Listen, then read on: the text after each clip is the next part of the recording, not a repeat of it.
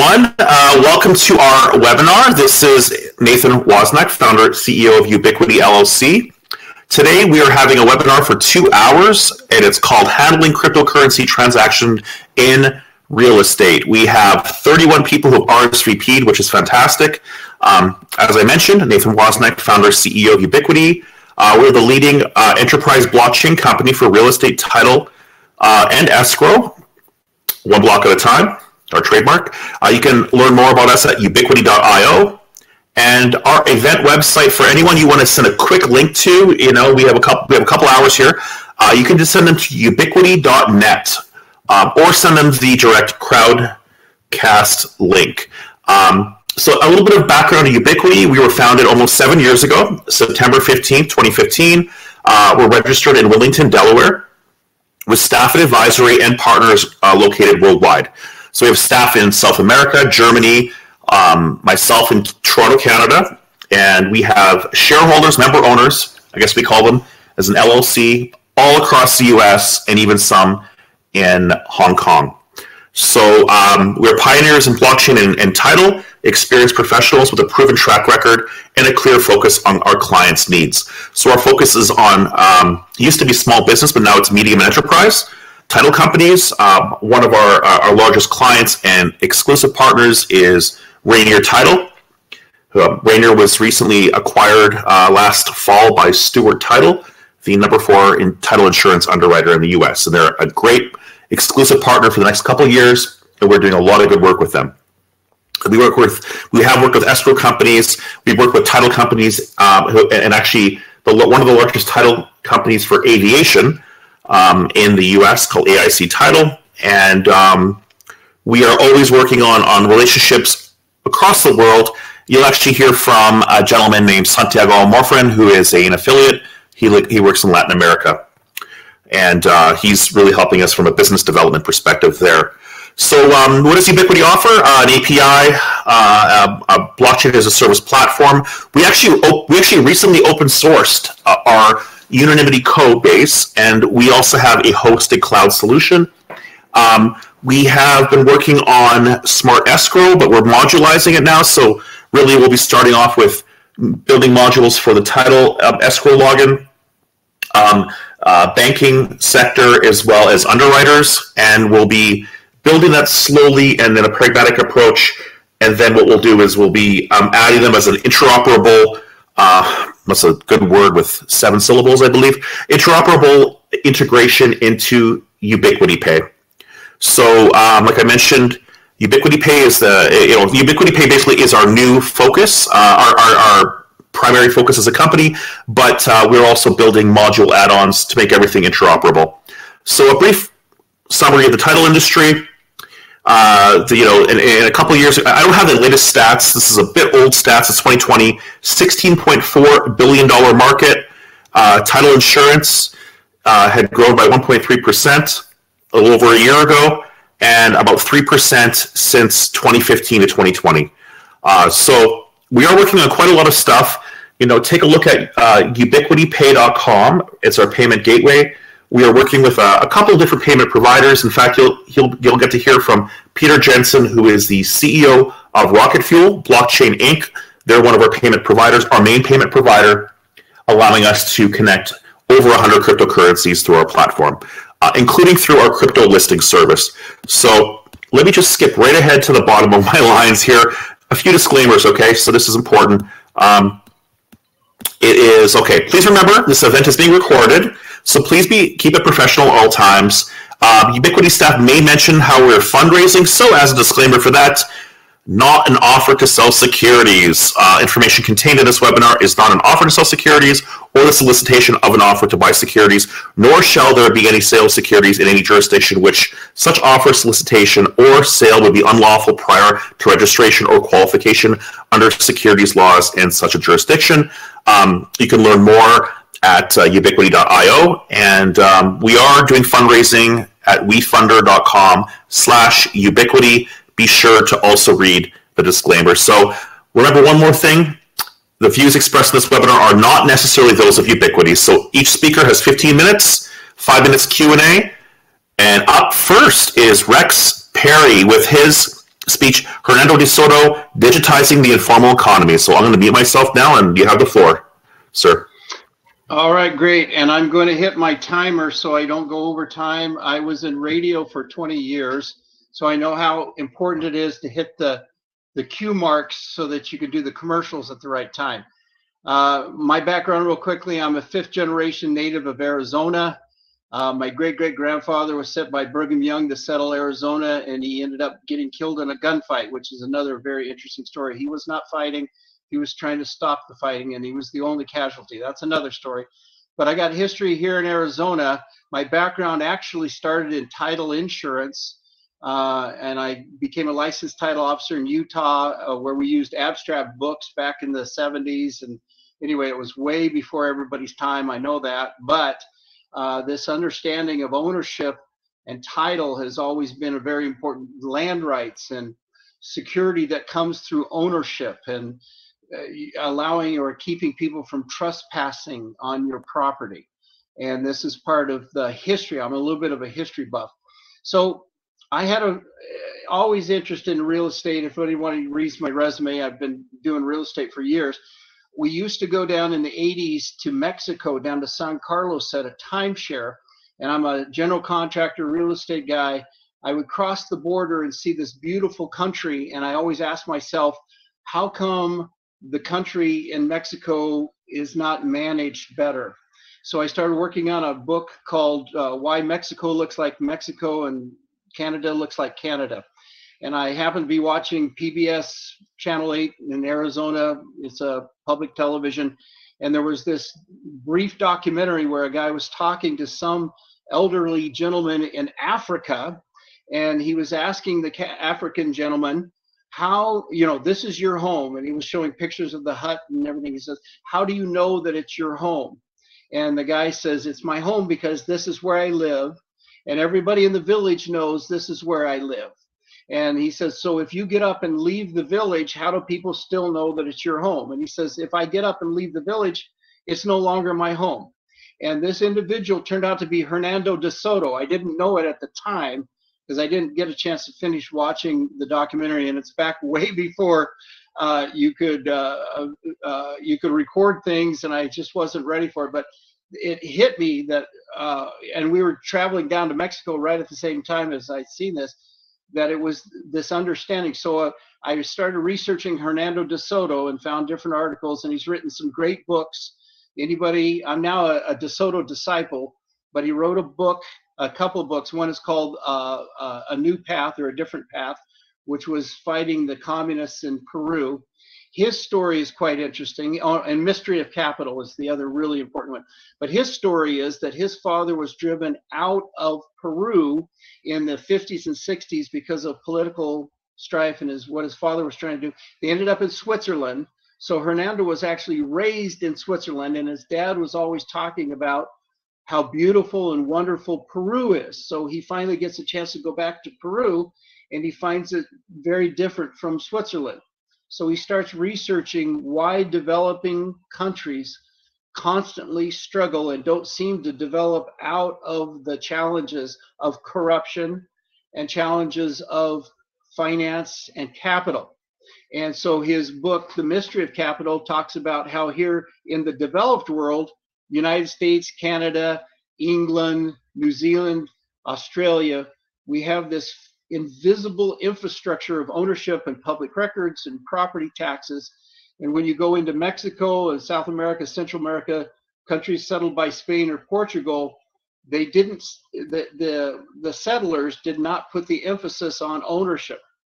And they did not put the emphasis on public records and keeping track of things. It's a fuzzy system that I've discovered as I did research in Mexico. So understanding all that, Hernando has worked for decades trying to convince these developing countries to start allowing, in fact, a lot in Mexico particularly, they have squatters' rights, where if you don't protect your property, keep your property fenced in and looked at and taken care of, and if some squatter comes and sits on your property and you don't contest that, in fact, if you leave your property unattended for 3 to 4 months, the squatter can actually approach a constable in the village, and they can witness you moving into a vacant house. And anyway, it's a very fluid, unstable system.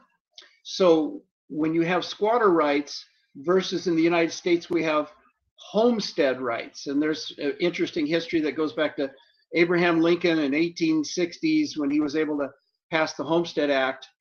And the concept for Hernando is to try to transfer the squatters into owners so that they can hold title and begin to develop capital and have some sort of vested interest in the community through ownership. And also at the same time, he has the concept of the informal economy, meaning business, street vendors, business people that have auto repair shops that have never had a business license, they have no registration and no evidence of ownership. So it's the informal economy of what they do, their goods and services, and also their land that they're squatting on. So after generations and decades of him trying to influence people, the idea that I've come up with and we're working on is developing a smartphone app where individuals will be able to download the app in their developing country.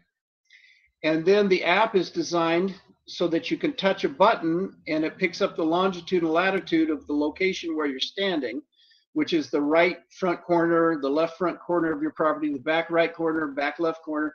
So you can get a rough quadrant footprint survey of the property you've been squatting on for 30 years.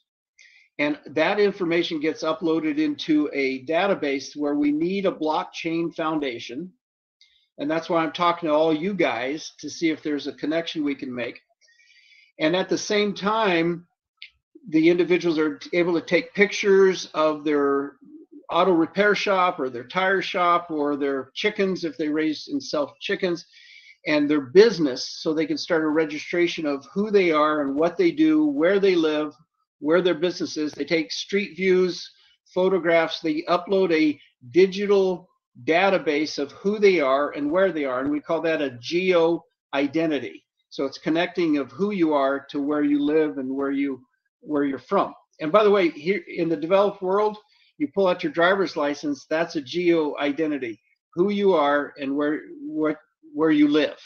So this is why this is important to start helping the developing countries develop different things. Sometimes they have a government ID that would be uploaded into the database. We would get birth certificates, marriage certificates, university certificates, try to establish a digital folder, and we call it a GeoVault, so that they can access it if they need it and when they need it. Now, people ask me, well, how do you entice people to upload all this really good information? And this data becomes very valuable as it grows and grows. So we developed a micro lending platform as part of the app, so that think Facebook, where you have a borrower, a peer borrower in a developing country and a peer lender in one of the developed countries.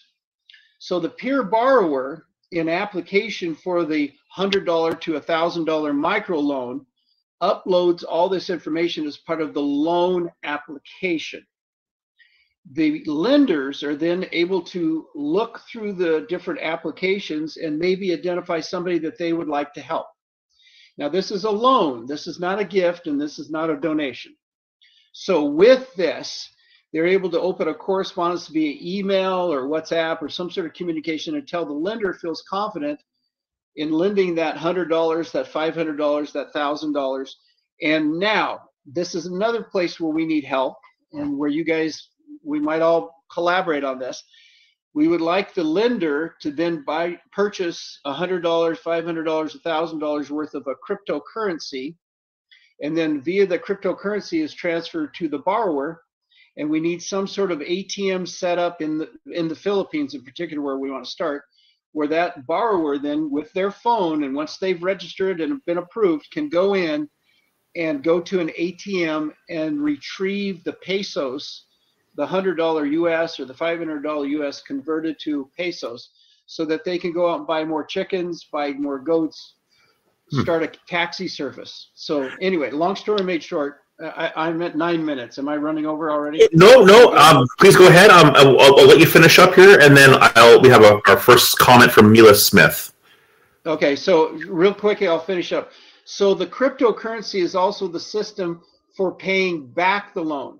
So at that same secured spot ATM, the pesos are put back into the ATM, converted to that cryptocurrency, shipped back to the lender, who then can convert them back to US dollars or whatever. Eventually, if it's successful, the cryptocurrency becomes the fiat for doing business in that developing country. It becomes the master. So you no longer have to go to the ATM. You can go to other businesses that are part of the system and say, hey, I need to buy tires. I'm going to pay you with the crypto money. So I love it. That's the eventual vision. And the reason this would work is because most of these developing countries are so disorganized. I don't know what else to say. That it's just like before they know it, before the government understands that something happens, we're going to have our feet in there and our hands connected. Now, here's where the government comes in. Everybody asks this. The government's got to buy in, right? Mm-hmm. Well, I've been to the Philippines, and I talked to one of the mayors, and he said, if you could do this, we would love this, because guess what? Once we identify who lives where and what their property corners are and how many square feet or square meters it is, we can collect property taxes, which we've never been able to collect. So the government will buy in eventually. Yeah, they will. Now, from my experience, with government, you got to be patient. It's a long process, and there's generally bidding process in the U.S. We had done a number of bids for county recording, parallel recording, and we're still waiting. But if you're patient, and in fact, developing countries, I think, would probably move more swiftly. And in fact, speaking of Philippines, Mila Smith says, squatters are very difficult to remove from the land. They're squatting in the Philippines. Part of the problem is the record-keeping title ownership record. So let me address that. Yeah. So we have contacts on the ground in the Philippines. Particularly, we're focusing on an island chain called Cebu. C-E-B. Yeah, I've heard of it. Yep. Beautiful. Anyway, so they have these master, I don't know the term, it just lost, but they've already got some rough land surveys already done, but they're fuzzy. The individual we're working with, his family owns hectares and hectares of land. They've got squatters on the property. They are willing to do either lease purchase or financing or something. So what they would like to do is get this implemented so that they could start identifying who's where, and then be able to approach them on a legal basis saying, here's our family title, here's the documentation of what we've got, and you're here, let's negotiate and work something out. And at the same time, the government buys in because they're going to get property taxes. And the property taxes can fund the courts or the arbitration of these squatter challenges in the Philippines. This is what the landowners want. This is what the mayors want. This is what everybody wants. They want to identify who the squatters are, where they are, and what their footprint is. They want to figure out what those boundaries are so we can start bringing some sort of solid solution to the mess. Yes, absolutely. And it's important to address these things. And I definitely believe that blockchain technology can be that. I have read Mystery of Capital. It's been a while. It's been many number of years. I know many people have quoted DeSoto over the years, and I know that he's definitely pro blockchain technology and certainly other ways of measuring, land surveys, that kind of thing. Before I run out of time, I got to make. So to quote Jerry Maguire, "Show me the money." If anybody is in this presentation needs to understand, if we can get success with this, the data becomes extremely valuable. Absolutely. Hopefully everybody can see that it's a moneymaker. And I don't have to go into the detail, but it's a huge moneymaker. And one more thing, I've already been approached, or we've talked tangentially with Google. And they said, look, if you can get a million downloads, call us. In other words, once you hit that, that's their critical mass. If you get a million of anything, you've got a movement. and then they, as a 500-pound gorilla or other Facebook or somebody else, will pay attention. We've got contacts in the Philippines. We have the niece of a lady that has the largest multi-level organization in the Philippines. She has 3 million people in her download, in her downline. She's got 3 million email addresses. So the minute we send this out with a link, we got to do our beta test. There's all kinds of work that has to be done. When we're ready to launch, they're on board. They will send this out, and all of these downloads. So you have to understand, they may get a loan, they may not. Regardless, we're crowdsourcing the work. They're giving us a lot of information. And hopefully we can get the loans. We got to get the peers involved. There might be institutional lenders that want to jump on board. But once we got that million download, we've got clout. You do, and in fact, yeah. So I guess we actually have 5 more minutes here. Well, 4 minutes here now. That's interesting. We could certainly, Ubitquity could certainly help from a parallel records point of view. We have a new solution on top of that works in parallel with unanimity, called NFT for short, but it's non-fungible title platform. And we're working with a vendor right now to facilitate that, but we can also do non-fungible title records, title policy, or any kind of a land record, and turn that into a digital history with distributed storage. I don't want to get too nerdy here, but the technology is called IPFS, Interplanetary File System, which really allows you to do distributed peer-to-peer storage of files in a secure and encrypted manner, and then also recorded to the blockchain using unanimity. So we can help with that. But again, we're blockchain agnostic, and in fact, if someone has a better solution, please work with them. I don't just use these webinars just to push Ubitquity. I want anyone with the best solution to bring it forward, and maybe we can all work together, right? That's how I act, and believe. Can I address some of these comments on the right real quick? Please, yeah. Well, how about this? So how about I ask a question? So Amelia had mentioned that her father had to pay out squatters to move out. That's the one I want to address on. Okay, please go ahead.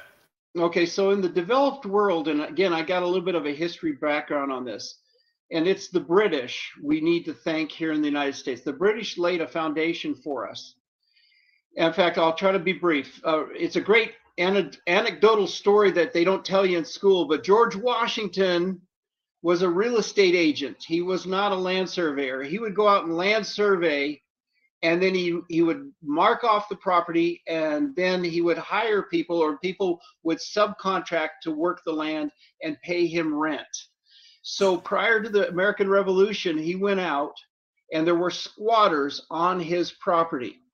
And he looked around and he said, there's no legal entity to enforce my rights to push these people off.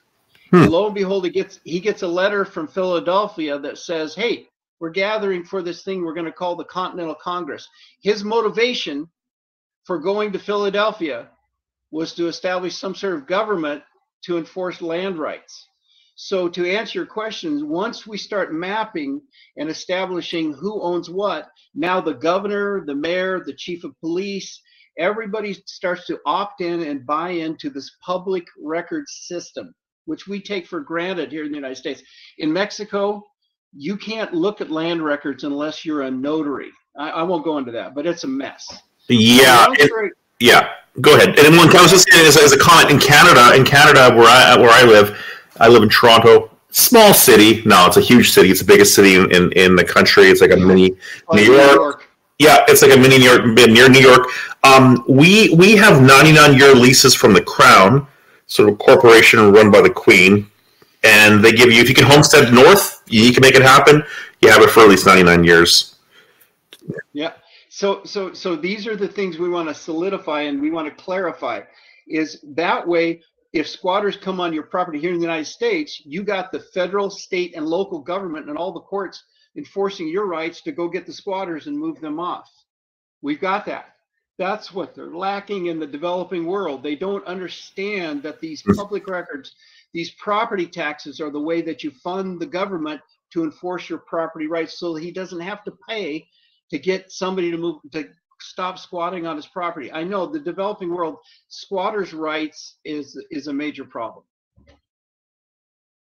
Absolutely, absolutely. Well, I appreciate your presentation.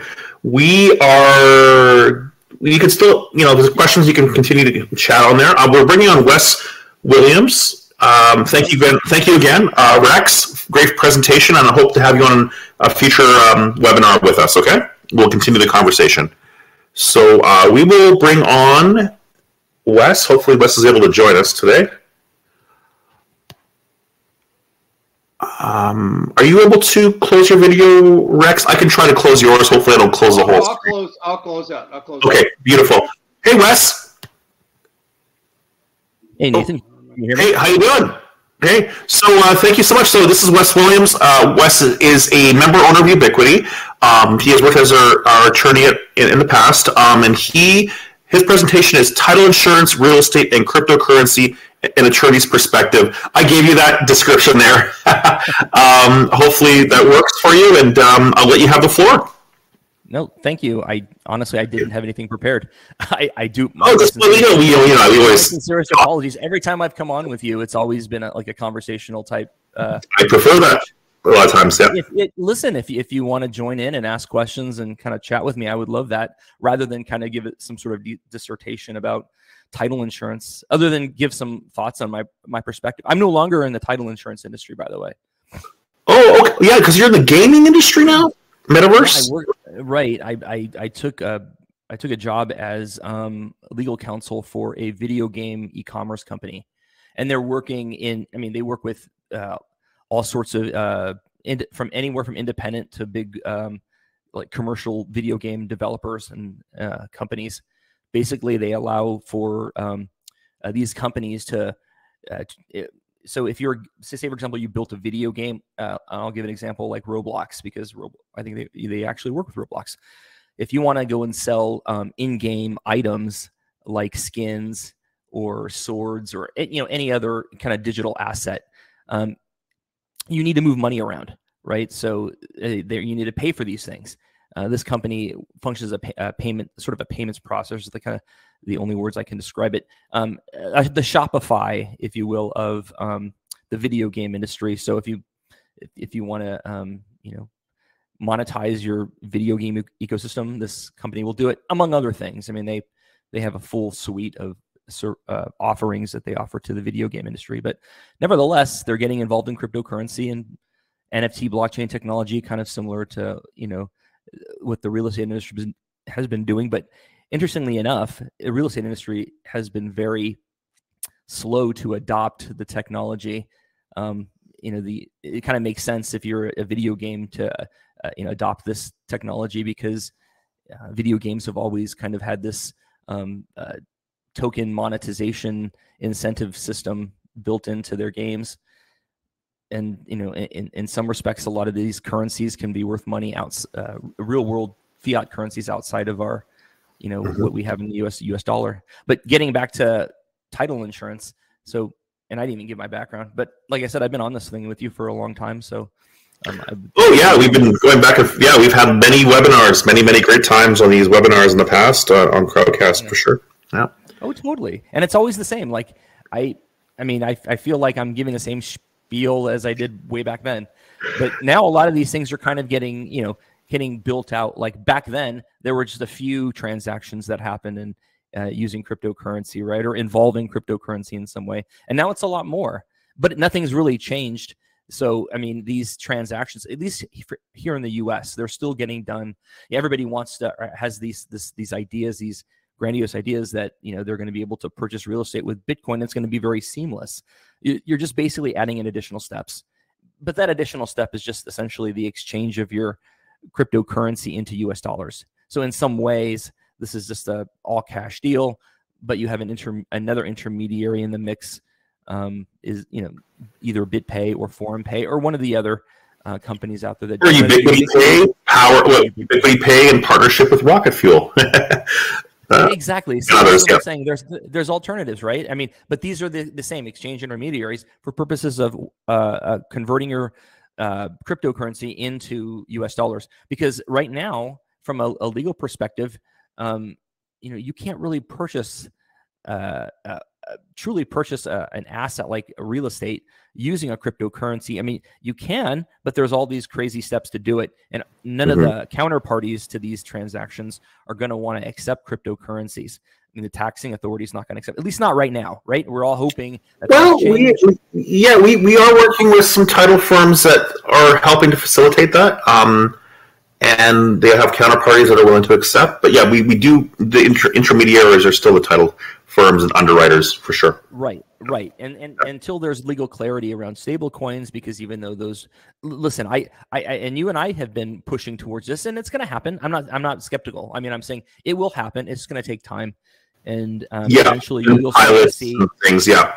Right. You'll start to see these, because more and more, I mean, I'm hearing it, out of, at the federal level, you're seeing bills like the Loomis and Gillibrand bill that's been proposed, kind of laying down laying a foundation for the classification of certain types of tokens, and then who essentially would regulate these tokens, and then particularly the one regarding stable coins. And I think there was some additional stablecoin legislation. I don't know. I mean, there's a lot of talk around stable coins, because ultimately, if we can get stable coins figured out and get to a point where they're sort of kind of blessed by the federal government in some respects, then you'll start to see title companies accepting and holding and dispersing in those types of tokens, because they're not volatile. They're backed by hopefully the US dollar or some equivalent of that.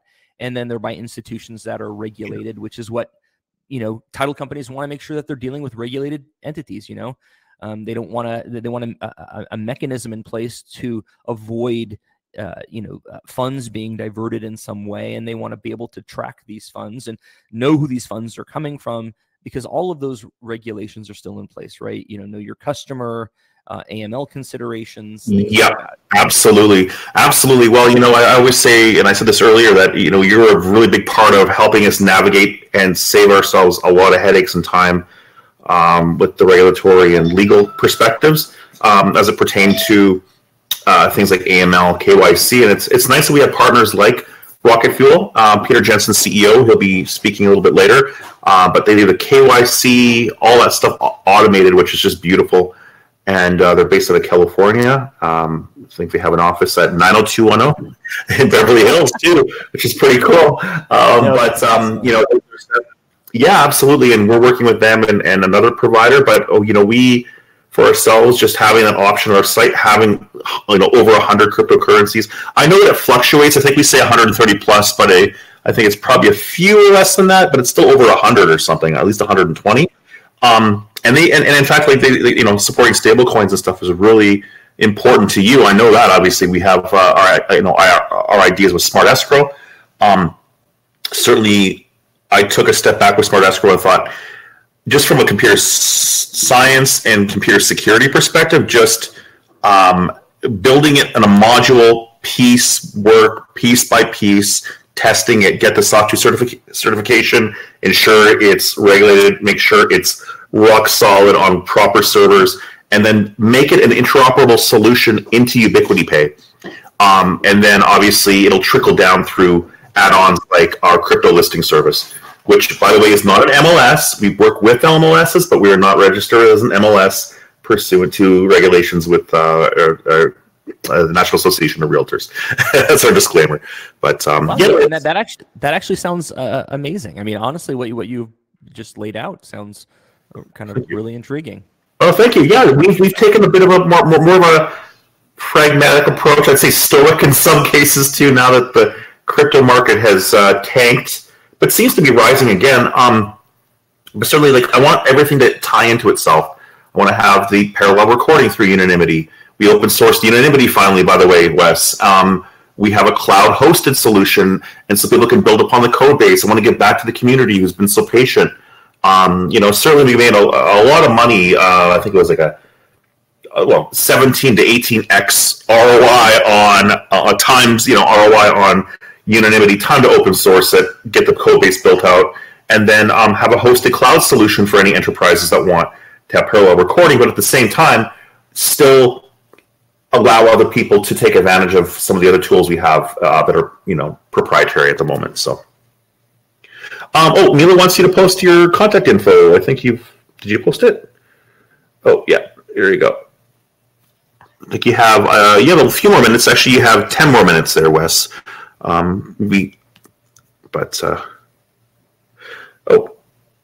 So yeah, but anyway, we've things have come a long way. I think that the approach we're taking is certainly good, and I'm so proud of you, Wes, because your dream. I remember you saying to me last year, like a little bit earlier than now, maybe May of 2021. You said, "Oh yeah, this metaverse thing is big." I'm like, I don't know, and then it exploded, and I was wrong on that one. Or I was a little bit too cautious, and it blew up bigger than I thought it would. So. Well, here's the thing. I mean, this industry is not going away, right? So it's going to have its peaks and valleys all the time, kind of like any market. It's going to have its ups and downs, and it goes through the bear markets, then we go through these bull market runs, and then a bear market. So right now, I think it's like everybody can kind of chill out for a little bit, build and build out their systems or platforms, and then take advantage of the wave when it hits again. So, listen, crypto isn't going away, and I like the fact that we're at least from the U.S. perspective, that we continue to talk and have dialogue around the regulation of crypto, because once we can get it regulated in a good way, then we can start building these crazy innovative things and take and obviously do it within in the parameters of a legal framework. Like, for example, in real estate, like I think people are kind of like, what's cool is like people were talking about real estate settlements using cryptocurrencies, but now we have these tokenized properties. Proppy's been doing them, and then there's other companies been doing them. The company that I was working with a company called Zifty. They're doing something completely innovative. They're tokenizing, and actually, here's the thing. Because right now there is such uncertainty about the classification of tokens, you don't know whether or not what you're creating could be considered a security by the SEC, because that's a big thing, right? Everybody's kind of trying to avoid having to do it, launch a security when they're not properly doing it. They're not properly following, regulatory guidelines where they have to, give notification, registration, and follow, all the legal framework. It's very expensive to do a securities offering. So if you want to make sure that you're doing it properly, creating these tokens, you got to make sure you follow all the legal framework. I think creating a token that is a true interest in real property is kind of innovative. So these guys have done it based on a long-term lease. So basically what they're doing is they take a long-term lease, and then basically lease it out, right? And then they create a master lease that points to a public key address on the blockchain, and then that key points back to the cryptographic key points back to the land records. I think there's a couple of companies that have done this, but you can do this with any blockchain. And then you're essentially transferring an interest in real estate that doesn't necessarily have to be recorded after that. Oh, did I block? No, I actually wanted to mention real quick, not to cut you off. Just everyone, you're all going to laugh at this looking back. I, for some reason, had a laptop charger and it is no longer working, so I'm using a high-powered cell phone charger. So I'm going to toggle everyone's video as my battery power goes down slowly. So hopefully this is okay. Can you hear me? Can everybody hear? Yeah, we can hear you. Yeah, we can still hear you. Perfect. Well, I don't know how much more time I have, and but my point being is, you can really you can tokenize something that shouldn't be a security, that is an interest in real property, because the issue is actually having to tokenize a deed, right? Because we don't have a mechanism for a legal mechanism, because we have a deeds-based system here in the U.S. And in order to give constructive notice, the law says you have to record your interest in the county in which the property is located. And I talked about this before, but there's no mechanism for giving constructive notice by way of a blockchain. It's always a dual record system. So then that brings me to this whole other thing, is why title insurance companies created their own separate mechanisms, is for their own purposes. They have their title plants, which are essentially mirror images of the land records. my point being is all this, and like I can go on and on and on, but I have very short limited time. But these things are happening, and we got to figure out a way to basically create a mechanism like this to where you can pull it off the property off the land records and transfer ownership by way of blockchain to make it obviously easier, and then take advantage of like DeFi protocols, which you can, there'll be a value associated with that token because it points back to the land, and then you can take advantage of DeFi protocols similar like MakerDAO, right? Yeah. Well, I'm going to say this. So Ubitquity is taking, really has gone a long way with Rainier Title. So Rainier Title, obviously in Washington State, now is a subsidiary of Stewart. We're working on a number of these projects. We'll have some announcements soon. I don't want to make any kind of premature announcements, but we've gotten a lot of development done, and there's going to be some big news soon from that perspective, and it's quite exciting actually. And there'll be participation from a number of different counterparties. And we're really excited. I can't say more than that, but there'll be, there's the NFT, the non-fungible title policies using blockchain tech and using non-fungible records, and then having a really good chain of title and chain of custody, distributed storage, and then also taking on a lot of these, these title plant type of systems that are in place today. In various jurisdictions, but I would say if people want to learn more about that, they go to ubitquity.io/NFT. So it's non-fungible title. That's our new brand, and that is, that's what did we call it before, Wes? We called it something else. Oh, my NFTs. It was going to be called my NFTs. Well, it's actually called non-fungible title now. So there's a question here is from Mila Smith. In creating a token in reality, do you need to register it anywhere? I mean, I can only speak for the U.S. how title works here. In other jurisdictions, I don't know. I mean, if from the perspective of the Philippines, I mean, it's really title is only as good as the courts that enforce, and the courts and the legal system that kind of enforce your rights, right? I mean, so it's. We have a system here that you record your interest in the county recorder's office, and obviously if you own the property, you can go into court and basically say, and listen, this is very simplistic overview, but then you can enforce your rights to the real, to your real estate in court. Say, here's my deed, and everybody can see it. In other jurisdictions, I don't know, so I don't necessarily know that if it's based on the jurisdiction's laws. If they, if they say, hey, recordation on a blockchain is legal and valid, and we will accept that, and therefore you're the owner, great. But if they don't enforce that, then it's meaningless, really. Yeah, absolutely. And how cooperative are title companies with using blockchain tech? Well, I can answer that. Rainier Title is one of the leaders in that area in Washington State, and they're certainly excited about the technology. I'm not sure about other title companies besides, obviously, Proppies, the fact that they own a title company now. I'm not sure of others. I know that there's a lot of interest from Old Republic. I know that Fidelity, we have spoken with Fidelity in the past, First American, but all the big four have certainly had some interest and have had pilots in the past.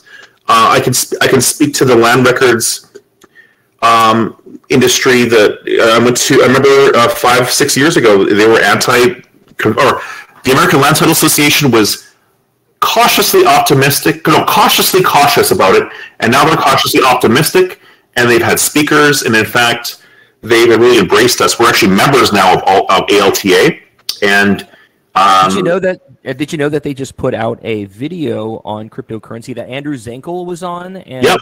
Alexander Kanan and Piper Moretti. Yeah, exactly. Yeah, absolutely. Yeah. So they actually inspired me to have this webinar. I thought, well, we got to have one as well, just to kind of, share our perspective as well. So good for them. So everyone, just so you know, this is not charging very well on my computer here. So if I do lose you, I will join back on my phone, and then I'll just continue it. So this might be like a 2-piece webinar. Don't worry, though. We're going to continue to have it. Oh, in fact, now we have Santiago who's going to join. So why don't I'm going to join on I'm going to join my phone now and see if I can just continue this conversation. So bear with me, everybody. I'm going to join the webinar and see if I can join and then transfer the hosting here. Oh boy. Nathan, Okay. do you still need me on? I mean, no, you can hop off. I'm going to have Santiago join because that's his turn. But thanks so much for your perspective. Really appreciate it, Wes, as always, man. All right, thanks. Bye-bye. Thank you.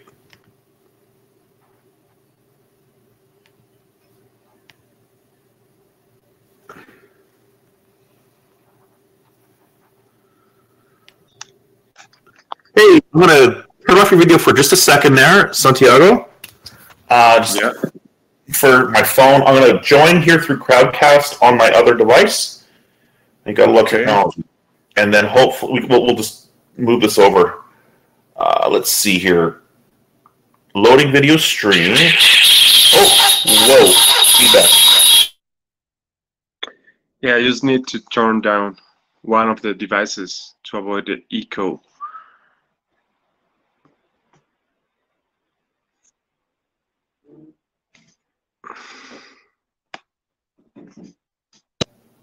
Can you hear me?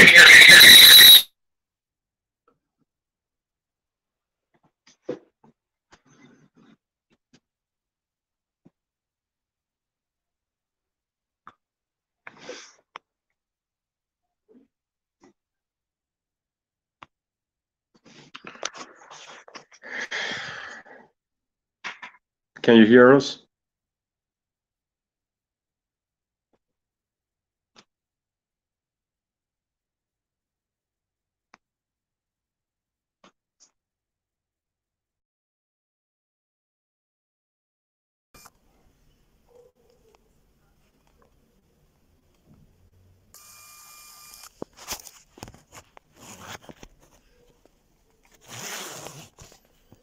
Hey, Nathan.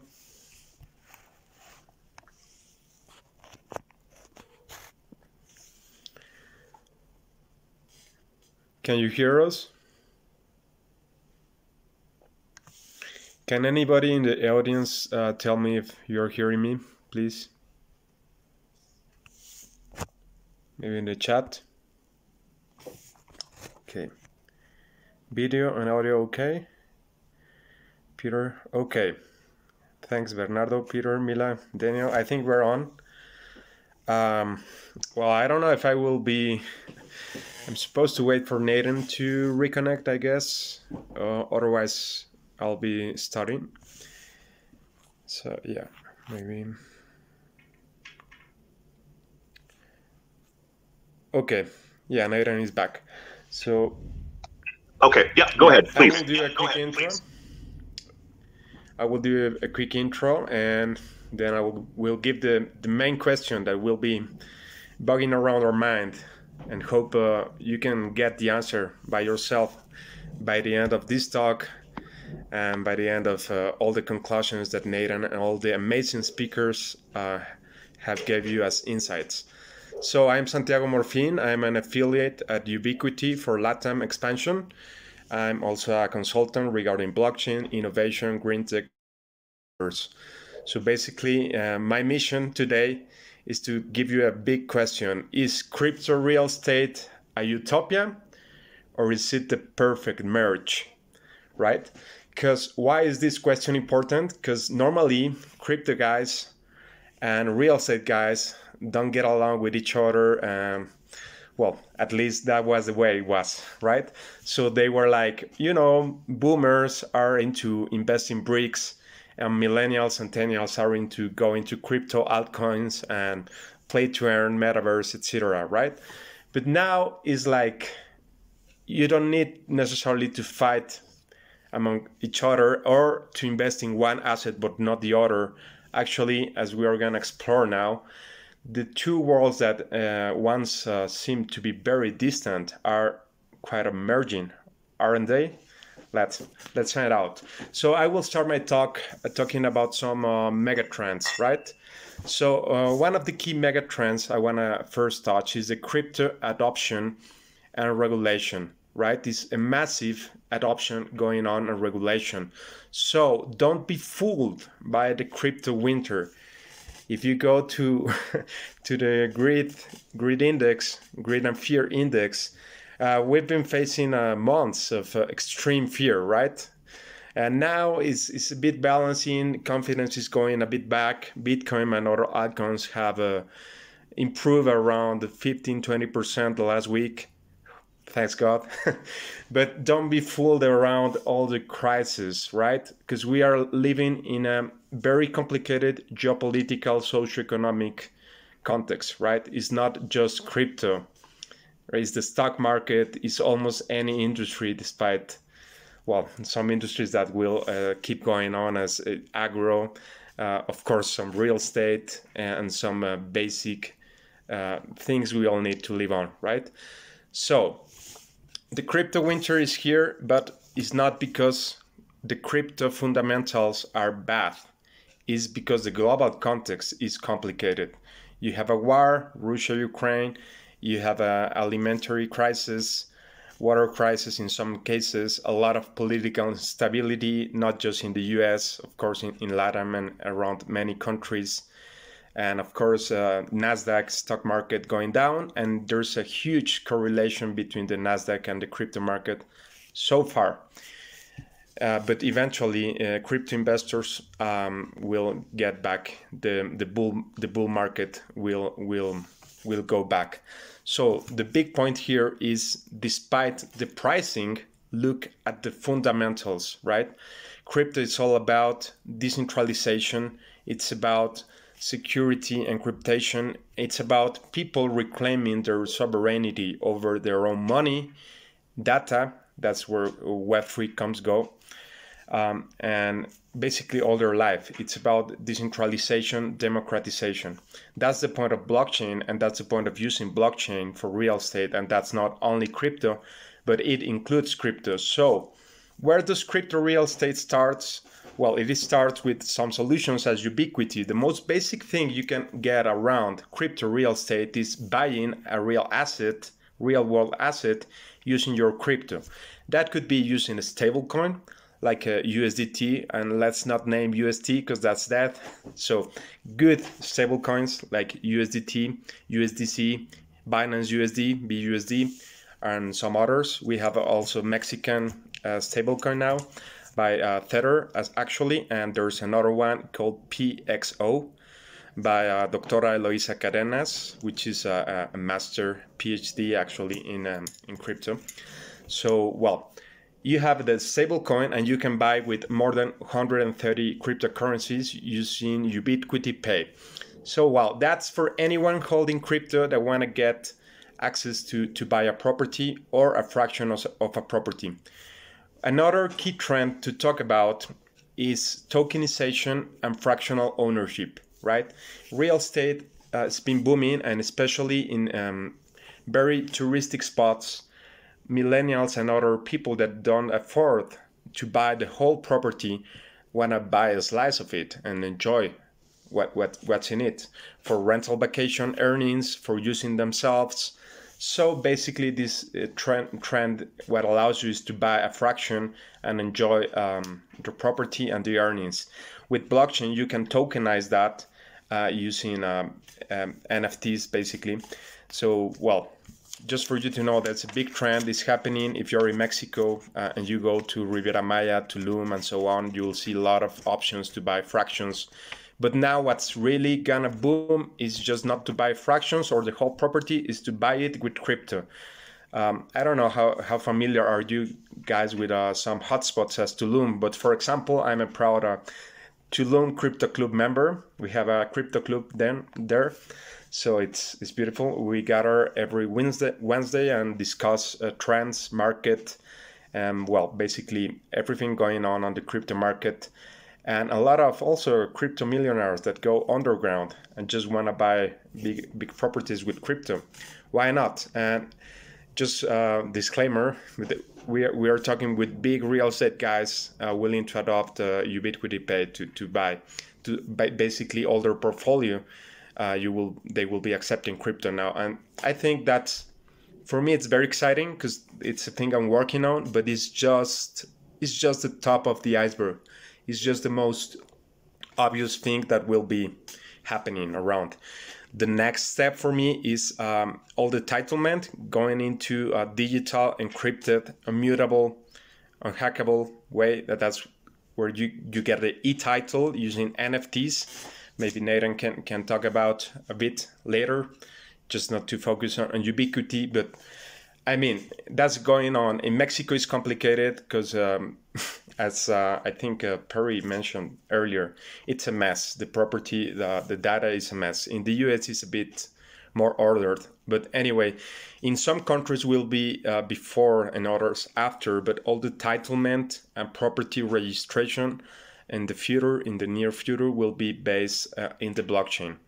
All immutable and hackable with no corruption. And maybe what will delay is that corruption is a way of sustaining some guys, so that will delay in some places. And we also depend on regulation, unfortunately. So, well, yeah, I'm seeing some questions here. Are you talking of something like timeshares? Well, yes and no. Fractional ownership is not timeshare because you actually own. You're a co-owner, right? And that's a big, big difference. And you can do fractional ownership tokenizing or not tokenizing. Actually, almost all the guys doing fractional ownership in Mexico, they are doing no tokenizing. They are just, you buy like a share of a trust. That's one thing. In Mexico, we call the trusts are called fideicomiso. So you are a copropietario in a fideicomiso. That's a more basic thing.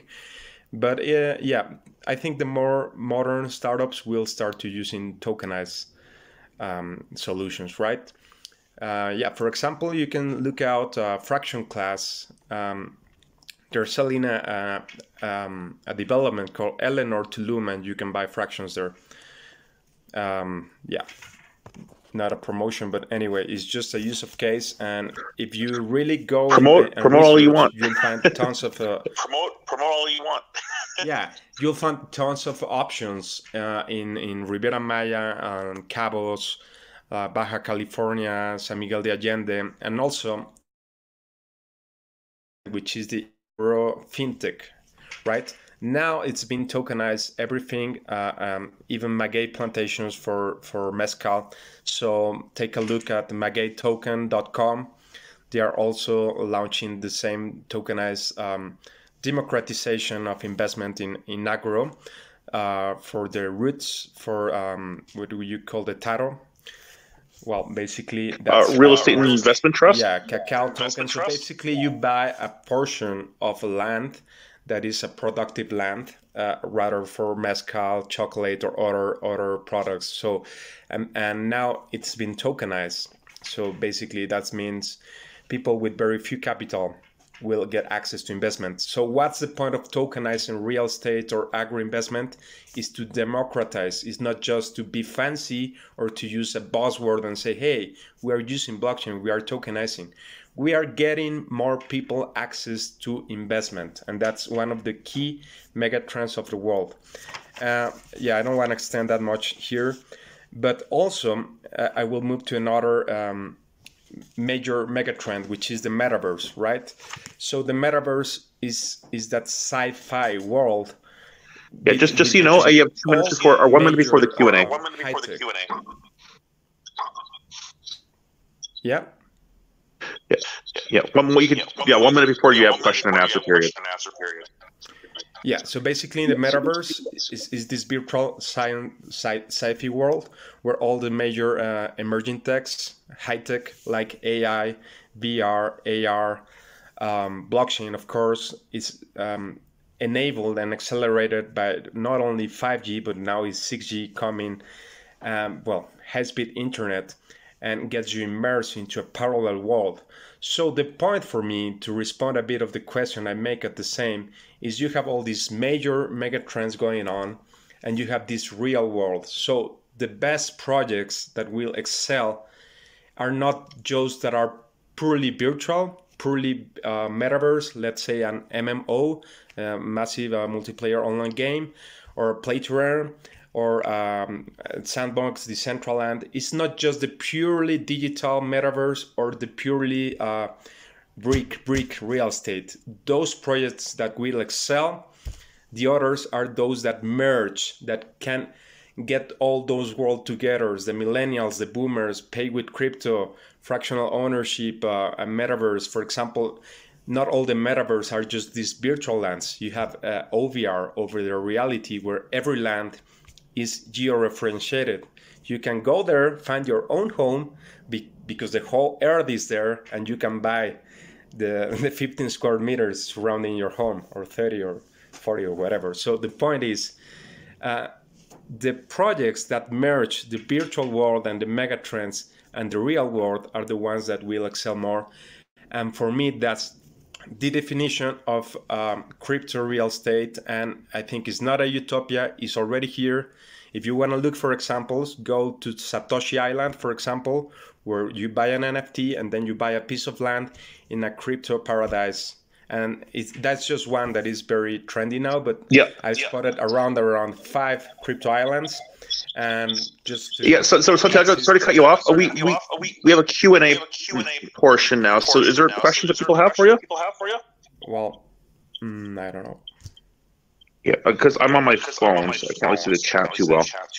Yeah, I'm looking at the chat. There was Mila Smith asking about the timeshare for fractional ownership. It's been answered. Okay. Does anyone have any other questions for Santiago here? We have a few more minutes for him. Yeah, I just want to close a bit with yeah, exactly, MagateToken.com. That's the one. Look at it. It's amazing. So yeah, the tokenization is just going on because they fundraise a lot of money with traditional investors. But my point is, why to tokenize is to democratize investment. It's not just to be fancy, trendy, or to say, hey, I use blockchain. Let's fundraise tons of millions of dollars from a VC. That doesn't work anymore. So yeah, thanks God. My point, going back to Satoshi Island, and there's a lot of crypto islands now going on, and metaverse and everything. So it will be more common to buy actual properties using whatever crypto you hold, rather stablecoin or whatever crypto, buy it via NFTs, tokenize. Now it's just like you have some headlines, like Bitcoin City in El Salvador, where Bitcoin is a legal tender. By the way, that will happen in way more countries. But that's just a highlight, but it will be more common and it will be worldwide. And yeah, you'll know when I get my own crypto island, which is gonna happen. But yeah, will not spoil it. But the thing is, this is the new norm. This is not just a bunch of hippie projects. This is the new norm, and even the big players are getting in. If you want an example, just look. Santander is in the metaverse of Data Casas in Spain. You have Citi estimating the metaverse to be a 13 trillion market, 13 trillion market by 2030. So it's not just tech thing for millennials and centennials. For me, it's not a utopia. For me, it's like the merge, like the real deal we are living. So you gotta question yourself: how do I get in? Start by using some crypto, some DeFi, decentralized finance, Web3. Educate yourself every day, at least 1 or 2 hours in crypto and blockchain, because this is a very, very dynamic place. So yeah, all info is there for free. So always stay curious and hustle, and yeah, be a risk taker. Thanks. Thank you so much. Really appreciate it, Santiago. Great presentation. I'm going to, it's like about another minute. If anyone has any more questions for Santiago or comments. We have 37 people with RSVP, which is really impressive, actually. Yeah, amazing. Thanks all who joined. I will type in the chat my info. Okay. Yeah, absolutely. Yeah, please do. And anyone who wants to contact Santiago can do so. Santiago is helping us from the perspective of the affiliate program to Latin America. Yeah, and I hope very close, because we cannot give advanced information until it's close. But very big developers will now be accepting crypto with Ubitquity Pay, and hopefully some other solutions. Right. So. Yeah, we can't wait to share that information. Absolutely. Mexico property developers, investors, in the coming weeks, we're hoping. Yeah, the future is crypto. Yeah, absolutely. There is. Yeah. Okay, thank you so much, Santiago. I will be bringing on our next speaker, who's representing Rocketfuel chain. Rocketfuel blockchain Inc. You kind of covered many topics, but I hope it was illustrative for everyone. Also, for those who love great. But we have to soccer, cut you off. you'll Santiago, I'll cut you off here. It's the next speaker's turn, but we'll settle mine. Okay? Please join the chat. Yeah. Okay. Up next, if everyone can hear me, is Peter Jensen. One moment, please. Peter, I'll be adding you back in the chat here. So bear with.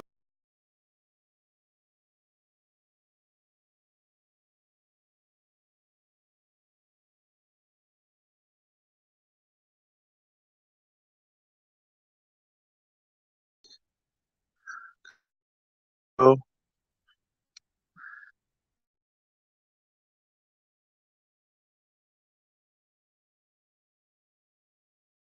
Okay. Hey. Okay. So I'm going to try to bring on Peter. One more moment, please, everybody.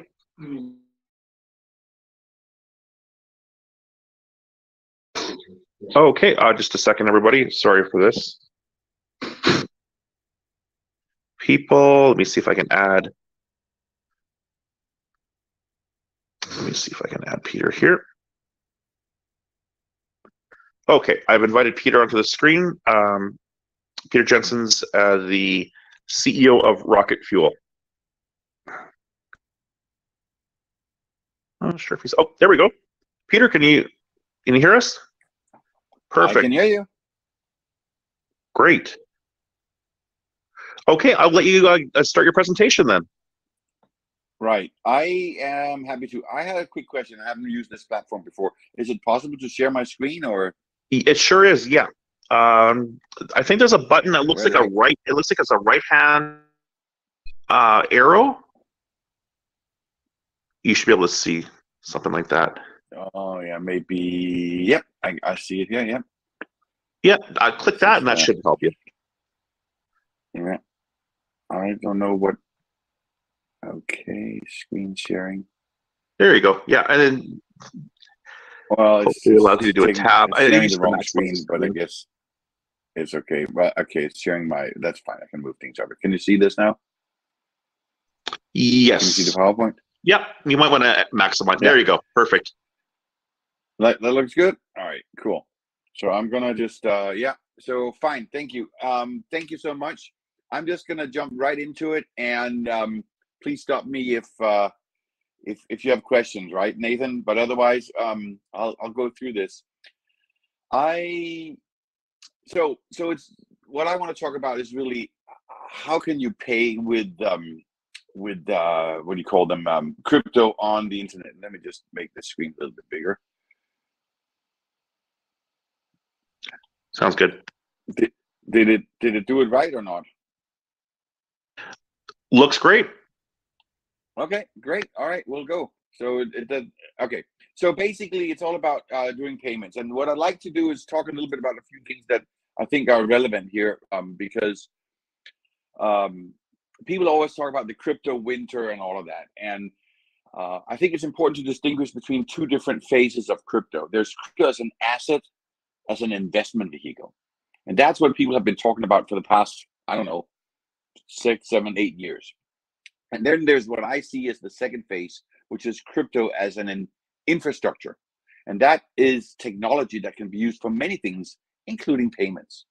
And it's the latter that we're focusing on. And I think that's really what's important and exciting, at least for someone being here in Silicon Valley, where during the last couple of decades, we've seen so many new technologies that came out that changed many, many, many, many different things. And so I don't know which currency is going to win. I don't care. And neither should you. There are going to be currencies out there. And I do believe that the majority of the popular currencies are going to be stable coins. It's going to be the digital version of the dollar. As you know, China has already created their digital version of the Chinese yuan. So has India. We're a little bit behind here in this country, but we will catch up, and there will be a digital version of the dollar. That's what most people are going to use as their cryptocurrency. It's just another currency, whether we call it Bitcoin, dollar, Ethereum. These are different currencies. The beauty of the digital dollar is that there is no volatility. And that's why I think ordinary people will be using that one. But it's all about the technological advantages by using crypto. That's what matters. So let's just remember what is blockchain, because crypto is built on blockchain. It's a technology. And I had a hard time understanding what the difference is. And it helps when you look at it with the internet eyes, because what the internet allowed us to do, if you look at the third box to the left, it allowed us to transmit information instantly, right? So in the old days, we sent a letter, and the internet allowed us to send information back and forth. And that allowed people to build all sorts of applications on top of it. And so when you look at blockchain, that's also technology. And you look at internet over the last 20, 30 years, every year there's dating apps, there's home banking, there is all sorts of things that we hadn't thought about when the internet came out in the late 80s. And now we have blockchain. What is that all about?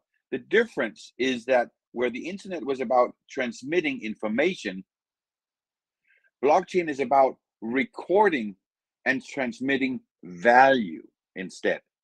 So instead of information, we're talking about value. And you can transmit it, but you can also record it. And that's why we hear about all these smart contracts. And I think this is specifically important for the real estate market, because really what real estate is all about is valuable assets. And that's a perfect match for blockchain. And of course, I personally am focused on one of the killer apps, which is cryptocurrency and payments. But there are, I mean, you're talking about all sorts of other parts of the real estate market with with titles and all of that. I mean, it's an old way of doing things that we've been doing for 100 years because we couldn't do it any other way. And now what we're going to see over the next 10 to 15 to 20 years is that more and more of these old processes are going to be replaced by technology-based solutions based on blockchain. Good example. I love that example. Uber and Lyft. At the end of the day, what you had was you had a very big market. We also had that in the real estate market, but we had a transportation market, right? And we had some old processes and some old technologies that made for a very inefficient system that customers didn't like. And now we just have something much better because we use the internet and the mobile technology. And the same thing is going to happen in the real estate. And those who are going to be successful and who are going to make money are those who identify the old way of doing things and figure out how to fix that with the new technology. And that's the opportunity we have in front of us. So let's talk about payments. What is the problem in payments? If you think about it, $1 in the US or anywhere in the world, it's circling around the system. And if you think about every time we move money from A to B, there's a fee to be paid. I call it a tax. And if you add it up over a year or 2 or 10 years, it adds up. So take an example. An employer pays the employee a salary. There is a fee there, both for the payroll system and for the banks to handle it. Banks that make billions of dollars, it's because nothing is free with the bank, right? And that goes to the employee. Now I get my salary. Now I'm going to go to Best Buy and I'm going to buy a TV. Well, I use my credit card. There's a 3 to 5% credit card fee that the merchant pays. Really, we think the merchant is paying that, or do I end up paying that at the end of the day? Of course I do, right? And then the vendor needs to pay their supplier. Maybe it's Samsung. Samsung is in Korea. Now I need to do a cross-border payment. It not only is it expensive, but it's also complicated with regulation and other things. And so if you take the same dollar, it moves around, and there's that tax that could be 5, 10%, depending on how much that dollar moves around. There's only one person to pay for that. That's us as consumers. And the opportunity with blockchain and crypto is simply to make that more efficient. to reduce the fees, take that out. Imagine we can move it from just say 5% to 2.5%. We can use that for many things, for better hospitals, cheaper taxes, many things, right? We can decide that as a society. That is why I'm excited about this, because it's very rare that you have a technology that can really change fundamentally how things are done in a very large market. We saw it with the internet, we saw it with mobile, and now we have the opportunity with blockchain technology. Very exciting. So, and this is why people should care about this, by the way. It is, whenever you move money from A to B, can we make that more efficiently? Can we make it cheaper? Can we make it more secure? And all of that. So there are many types of ways where people move money. One way, which we're focusing on initially, but we have many use cases. One is just standard payments, where a shopper pays something from a merchant. There's another one. We have some other customers. They're saying, you know what, I need to move $100 million every single month from the US to Germany. And it's not easy. I don't know if anyone has tried to move money. I also have a vendor up in Canada with trying to move money up to Canada, just paying an invoice of $10,000, and we're trying to wire the money. It's possible, but there's always something that happens, and we pay a fee. So yeah, I could attest to that as a Canadian running a U.S. company. There are solutions. I think we use Wise.com, and we have low fees, and then we use Email Interact, but there's still fees associated, right? It's kind of frustrating. And the thing is, there are all sorts of solutions that try to fix the problem, but they're all based on the underlying inefficient architecture that we've been using for 50 years. And that's the problem. So of course you can optimize it, but not until you change the fundamental architecture can you make progress. But if we talk specifically about payment solutions, credit cards, right? They were invented before the internet. 50 years ago. No wonder it's not efficient in the modern society, let alone where we're going with the metaverse. It's just going to get worse and worse. And the reason we're paying 3 to 5% is because there are many people involved, and there's a lot of fraud. And we know this. There is fraud, right? And the beauty for a merchant is, well, if there's fraud, I don't have to pay for it. And the same thing for the shopper. But at the end of the day, we do end up paying for it. And so if you can invent a system that is much more efficient, that doesn't have fraud, that's more secure, that doesn't have chargebacks, that don't have declines. I mean, I think we've all tried to go to Mexico or some other country, and we have a perfectly valid credit card, plenty of money on it, plenty of balance on it, and it gets declined when we try to buy that beer at the bar. That's not good. And it's just because it's an inefficient system, and they have all sorts of systems that try to prevent that. So the existing payment solutions are very inexpensive and inefficient for the merchants, but also for the shoppers. I mean, come on, as a shopper, how many accounts do I have around on the internet where every time they say, please store your credit card and please create an account, I probably 30, 40, 50 accounts there. It's crazy.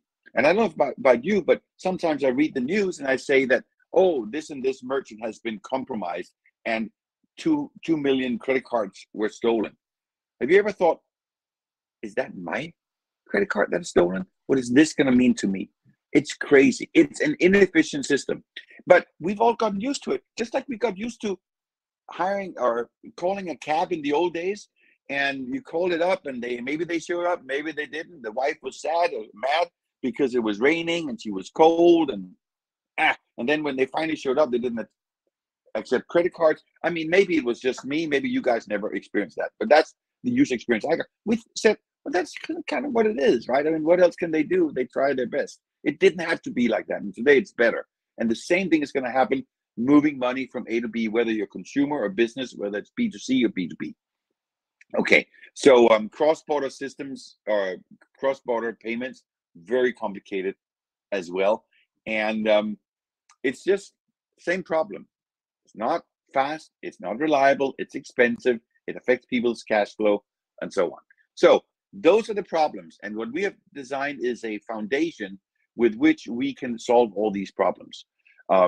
and it's all based on blockchain. So we're not really, I mean, we're not really inventing it. We do have some inventions, but really we are leveraging the technology just like Jeff Bezos leveraged the internet to solve a problem. So, exactly. Yeah. So we love what Rocketfuel has done for us. I mean, we had mentioned that we were working with some other payment providers, but we are, I'll be putting out a press release soon with your marketing division, just because your team has been so hands-on and so innovative, and really just the tools you built. I mean, there was actually like a custom field that your team we asked for, and your team built it for us in a few days. I mean, that's the kind of hands-on partnerships that we love at Ubitquity. So I really appreciate that. How much did we charge for that? $0. Oh, Zero I Bitcoin. To the guys, that was a mistake. They forgot to send you the. No, I'm kidding. No, yeah. Anyway, but I'm happy it was great. Yeah, it was great because I think you said something about it was like pay with Rocketfuel. I said, well, can't you have it customized so it just says pay with whatever I want? And your team was able to have that happen in a few days. So really innovative. Obviously, we prefer to work with companies that are close to us, although we'll work with global companies. But yeah, really, really happy with your team, and certainly your presentation was great. A lot of great insights. Do I have time for one slide? Yeah, you do. And in fact, there's one question that Mila had mentioned, and I think I may have answered it, but she asked, isn't there a flag with transactions greater than $10,000 with banks? And I said, yeah, FinTrack, FINRA. In my experience, they'll just flag it, but I don't think they stop the transactions per se. No. There is. What do you mean there's a flag? There is no banks involved in crypto transactions. That's the beauty of it. Yeah. Right? Oh, but yeah, I think she's mentioned. Yeah, okay. Maybe she should clarify. But I agree with you. With crypto, you can't stop it. No, that's the whole point, right? It's good. Well, you can, and there will be more and more regulation, by the way. And I welcome some regulation. Again, it's just like Lyft and Uber, because in the beginning it was just free for all, and they were actually not competing on a fair basis in the airports and so on. We need rules, and then we will follow them, and it'll be adopted. But let me jump to one. I also wanted to show you a demo of how you can. I don't know how many of you have ever paid online with crypto, but anyway, maybe we don't have time for that. For years, yeah. I do want to mention a couple of things. Settlement guarantee. This is something that a lot of people ask us about. Well, but if I start accepting crypto, it goes up and down. Isn't that an issue? The answer is no. What we do is, if you're selling something for $100, if you're charging for a service or whatever you do, selling a house, we actually have someone who wants to sell a house on with crypto. Whatever you put up for sale, if it's $100 or $1,000 or $1 million, you get $1 million, because that's what most people care about today. Most people do not want to settle in crypto. They just want good old fiat dollars. And so if you're selling a $1,000 service and you don't really care what the shopper pays for, they'll pay with crypto, whether it's Bitcoin or something else. We guarantee you get $1,000 in the account next day, no matter what. And so that's a very important point. We have a super easy, user interface, and we can show you that. But really, this is what I wanted to cover today, Nathan. And if you think you want to, we can show one transaction if you want. I don't know how much time we have. Yeah, we have time. And in fact, I was going to probably, have my presentation cut short just because of my issues with my laptop and phone. I mean, am I still echoing, or is my echo gone? No, it's at least gone. Not to me. Okay, good. I have my headphones on. We can do it. You can show a transaction. That'd be lovely. Absolutely. All right. So I don't know how many in the audience has ever bought something online. We have a little demo store here. Anyone can do this. Nothing fancy. You can buy an NFT of Peter. I don't know how that can only be worth $5. I told the team it should be 5 million, but whatever. Yes. So here, what we're going to do is just going to buy an Amazon gift card. It doesn't really matter. You go into the cart. Again, this has nothing to do with us. Could be anything you buy online, right? And you're like, fine, this is fine. It's I'm gonna then put some. It already remembers me. Fine, I fill all this information out, and then I have my choice. Right, I can say I want to pay with a credit card, with crypto, or with PayPal. So I'm just gonna say pay with Rocketfuel, And it's always dangerous to have the CEO demo it, but let's see if it works. So what I have here, and this is really our technology. Oh, we don't see the screen. I think you have to change your tab there, Peter. Tab? Or yeah, I don't know if it's for whatever reason you're not. We're just seeing your slides still. Ah, you do. That's important. Thanks for letting me know that. Yeah, no problem. How do I do that? Maybe try closing some of the tabs and then just keep the one with the screen open. Tabs. I mean, obviously keep your window with this open. Or try closing the sharing and then reshare. It says you're screen sharing. Click okay. To close message. Yeah. Let me know if there's anything you can see here. Still seeing the slides. You still see the slides. I still see existing payment solutions with pink. That's interesting. Right. Close video. Yeah, and then try sharing again. Allow. All this technology, huh? Yeah. It says I'm sharing a screen now. Is it doing that or not really? Let's see. I might be. Oh, yeah. I think I see something now. Cryptocurrency transaction. What do you see? It's on my phone, so it's a bit hard to see. Let me maximize this. What does it look like? What does it look like? It's really tiny. What do you guys see? I see like just the window in the chat. So I think it's another tab you'd have to open up. Transaction. It worked out. Let's see here. Yeah, I'm not really used to this little. Yeah, it's a different kind of way of doing things. Yeah. Well, I mean, I wanted to show you how to do this. It's really fairly easy, so we don't have to necessarily do it. You can all go into rocketfuelblockchain.com, click on our store, and buy something on your own. Yeah. And you know what?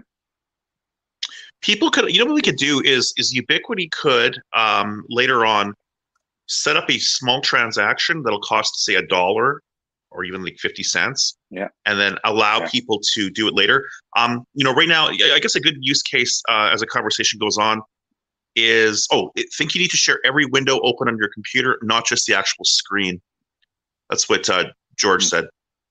But I was going to mention that, Ubitquity, we have a full integration now set up as it stands right now, where if you go to ubitquity.io, that's Ubitquity with a T, ubitquity.io/listing, it'll take you and it'll allow people through our partnerships. We've actually partnered with a couple of different multiple listing services that allow people to now purchase homes using cryptocurrency. And now I will preface by saying that just books it. We go through the whole KYC AML process.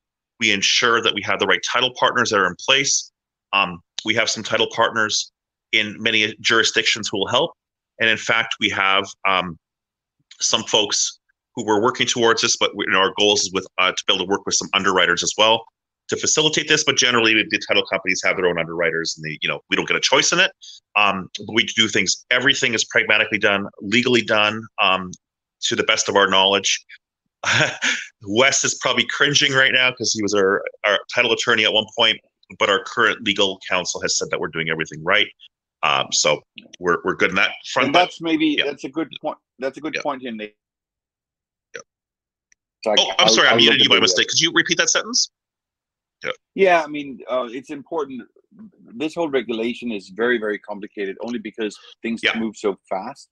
But I'll say that we are a publicly traded company, which means we have to answer to the SEC every single quarter. I have to sign all sorts of things. And although it doesn't, I mean, everyone in this space, whether it's also some of our competitors, we are all small startups, but smallish. But I mean, what I always tell my customers, and I know you and I have talked about it, is the fact that we're publicly traded and we have the SEC looking at us every single quarter. I mean, we can still make mistakes, but we're spending a lot of time with lawyers and making sure everything is right. Absolutely. And we're the same way. We work with folks, we lean on people on our team who are advisors who work in the real estate space, title companies, our infrastructure partners who are also our customers that reign your title. their parent company is publicly traded, so they're under a lot of scrutiny and they want to do things right. And I'm like, let's welcome that. Let's welcome smart regulation, and let's work with the big insurance companies, the big title companies, and small and medium to small ones. For us, Ubitquity, when we first started, we made one mistake, and I can say that it's been long enough where the industry will forgive me, but we used words like disrupt and disintermediate, and we realized those were big no-no words. Now we're just a prop tech company that works in cooperation with the existing industry, because we're not going to stop large organizations like the NAR, the National Association of Realtors, who are one of the biggest lobbyists on K Street. You're not going to do that. What you have to do is say, I come in peace, let's work all together and actually mean it and make it happen. And that's what we've done at Ubitquity. Yep. So, one thing I should mention also, and that'll answer one of the questions there about the 10K. One part of one use case and feature that we have in our product is an invoicing product. And what is really cool about that is, even if you don't want to integrate our technology into your website, like I wanted to show you, but what we have some merchants that say, I just need to send an invoice for $18,000 to a vendor, and they want to pay with crypto. We just log on to our system, you create the invoice, you send a link, and then the other end, and it really is great for cross-border, it can work anywhere. They just click on the link, they pay with crypto. And we had an example, and I like to mention that we had an art gallery call us up and said, look, I have a customer in the store. He wants to buy this $18,000 painting, real painting, not an NFT or anything, just a painting, but only if I can. It's good to clarify these days. Yes. Yeah, but only with it, and to be like, yep, great. And in an hour, we set them up with an account. The store created the link. That person, it was texted to the person's phone. He clicked on it and paid with $18,000 worth of Bitcoin. Next day, the merchant had the US dollars in their account. Easy. It's not beautiful. A limit for doing this, because the banks are not involved. It doesn't go over the banks. And this is, by the way, why the banks are so much against crypto, because who needs a bank account anymore? If you can have your digital dollar on your phone and you can pay and send it, who needs a bank account? Absolutely. Well, and how are they going to make all their fees? Exactly. And it's a way of getting around it. I think that the best way to do it is you don't fight them, you replace them, and eventually they're going to have to merge in and adopt the technology. And Uber did. Exactly. Absolutely. And that's what Ubitquity is doing. We're not saying we're a payment provider. We like to lean on other technologies. Like, Ubitquity is blockchain agnostic. We are, payment provider agnostic, although we've had the best experience with Rocketfuel, hence why you're on our webinar. Certainly your team has been just so hands-on, so helpful. Everyone from the salespeople to the IT people to the developers to up to the CEO has been a great experience. And for us, we're just excited because it's just really tying in to all of our other products too. So going into my speech, and I'm not going to spend a lot of time because I'm on my phone. I don't want to do share screen, and I'll probably break it. But it is that we've also have Rocketfuel for our cloud solutions. So our Unanimity code base that we open sourced recently, it's an MIT license. We've have a hosted solution for enterprises, companies who want to have a parallel recording with their workflow that can tie it to their APIs and all that fancy stuff. Now we have a hosted solution, and we're taking Rocketfuel for that, as well as some of our other consulting services, taking Rocketfuel, and of course real estate too. So we're happy partners, happy customers, and we can't wait to be able to tie in other companies. Like, for instance, we're working with some title companies. We're hoping to be able to get them on board because, they're already on board, but have some of their clients list their properties through our crypto listing service, which would be really cool. That's, again, in the works. We're working with real estate firms. We have some large national agencies that are listing with us, but we just haven't announced it yet because it's still in early pilot stages. We actually just launched our crypto listing service literally 2 weeks ago. And we listed some properties in Toronto, Canada. And in fact, Santiago, as you mentioned earlier, is happily going to get some properties listed from Mexico too. So we'll have Canada, US, and Mexico to start. Now, one thing that Santiago had mentioned is once the SEC lawsuits against Ripple ends, it will because it will one day, and lots more clarity will come to the crypto securities markets. But always innovators innovate always faster than the law. Yeah, and I would say in a lot of cases, I mean, just speaking from Ubiquity's perspective, we're not publicly traded. We are registered. We have Reg CF because we're doing equity crowdfunding through WeFunder. We had to get the Reg CF and all that, in order to do things But properly. Remember, the issue with two phases of crypto. Yeah. There's the phase of crypto as an asset, as an investment, and that's what the Ripple thing is all about. Mm-hmm. What we're talking about is we're just moving money from A to B, just like PayPal and all the others are doing. And there needs to be regulation on that. But I agree. It's just different. It's just different. Yeah, it is different. Absolutely. Mila, I can't see all of Mila's message because it's cutting off my phone here. It says, yeah. Okay, go ahead. Yeah, so bottom line is she's asking whether we are adding the gas fees to the transactions, and we are not. That's usually being charged directly to the shopper who is sending the money. So we don't do that.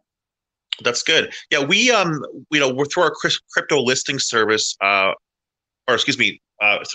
non-fungible title platform rather. Those are two new products that we launched. So I'm still getting used to the nomenclature and the products, but the non-fungible title platform that uses NFTs or non-fungible records that we call it through one of our partners is we're using Polygon, a layer 2 protocol that works with Ethereum to batch. I guess it batches the transactions to bring down costs, which is pretty cool. But so you're not adding gas. Remember, this is one point here that I said, but in 5 years or 2 years, maybe 1 year, depending on how quickly the U.S. government moves or the central bank, 99% of all crypto transactions are going to be the digital dollar. Why would people use Bitcoin or Ethereum or any of those with the volatility to pay for their groceries or for their car or for whatever? Mm-hmm. You don't want to deal with that. Just like people don't use Swiss francs or Japanese yen to pay for anything in the US because that would introduce volatility. Normal people don't want to use volatility. So it's great that we have 15,000 currencies. It's going to get down to maybe 5 that are going to be big in 5 years. And the rest are going to use the digital euro, the digital dollar, the digital Chinese yuan, and the digital Indian rupee. Mm-hmm. Or I do think there's a big market, a free market push where unless the regulations are done properly, again, this is my own personal views, not the views of Ubiquity or partners or anyone else. My own personal views as CEO, Nathan Wosnack, is that you're going to have a lot of stable coins that will either be welcomed with open arms in the US and other large markets, or they'll simply exist outside those jurisdictions because there's still going to be countries that are going to say, you know what, to heck with these digital dollars that are not true stable coins in their eyes, and perhaps in my eyes as a crypto anarchist type of minded person who understands regulations needed. But at the same time, there's going to be pushback on that too. The digital dollar is crypto. Yeah, CBDCs, that could be, I don't know if I'd agree with that completely. Why is it not crypto? Crypto, all it is, it's a currency based on blockchain technology. That's it. It's just a more efficient way of doing it. And whether it's called, and the only difference with the US dollar or USDTs, who would want to use USDT once there's a US dollar, digital US dollar? What's the purpose? None. Yeah, I think I have to learn a little more about CBDTs, DCs. I think people don't trust governments. I think they'd want a more free market approach that's run by companies rather than regulated. You know what? I'll just tell you that a debate for another time. My mom and most people, they are just going to be just fine with whatever currency. They would. Comes out with. They trust that. Yeah, they would. My mom, for instance, my mom is in her 70s. She's not going to be caring or even knowing the difference between, more private sector free market approach or government run crypto. Should just, in fact, when I was speaking at the National Association of Realtors event, I was on a panel with the Deputy Recorder of Deeds for Cook County and a gentleman, Avi Spielman, who did his master thesis on blockchain and real estate in 2016 at MIT Center for Real Estate. I said that it's going to be ubiquitous, and 500 realtors laughed, and all of them didn't really understand anything about crypto or blockchain technology. But they did say, I said it's going to be, it's going to be like the plumbing of the technology. You're not going to know you're using blockchain technology or crypto. And in fact, you open up a web browser. Are you sure are you thinking about TCP/IP protocols and packets and SYN-ACK and all that stuff? Acknowledgement packets going back. No, you don't care. You don't know. You don't want to know. That's exactly how blockchain technology is going to be and is starting to go, in my view.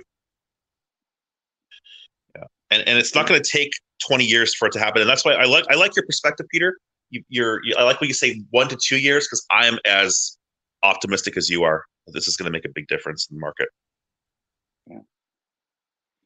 But I think what's going to happen, so that's on the payment space, but also because it started. But I think we will see, like we did with the internet, 10 years later, after the internet came out, that's when we had Facebook and these guys, right? I mean, they just figured that the World out. Wide Web, for sure. Thing. And Twitter and all of that. So I think over the next 10 to 20 years, there are so many inefficient processes today in the world, in real estate, in supply chain management, what have you, and they can be, it's just a new technology. Yeah. Social networks. I mean, even people not being able to own their own data. There needs to be revolutions there with Web 3. I like to call it Web 3.0 because Web 3.0 covers, VR, AR, more than just blockchain technology and cryptocurrency payments. But yeah, certainly Web 3.0 is going to make a big difference. Oh, ease of use. I don't know about that, Mila. I think that there's a lot of people who are caring about their autonomy online and who owns their data. I would say that it's ease of use. How does that explain 2.5 billion users on Facebook? They care and then they don't, because they do want to follow it. Yeah, I mean, people leave Facebook. I left Facebook for almost 2 years, and I was like, oh, I miss my friends, and came back. Yeah. So that's my point, right? That people care about privacy until they want to buy something and then or read it. Yeah.